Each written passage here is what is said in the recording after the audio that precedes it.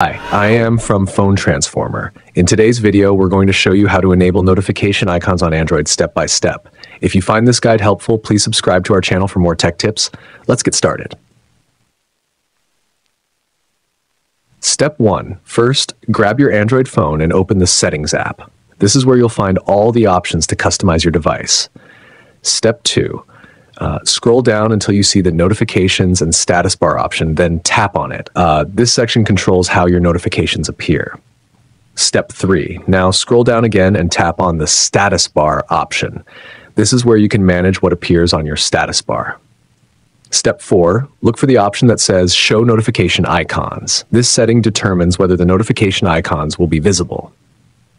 Step 5. Finally, toggle on the Show Notification Icons option.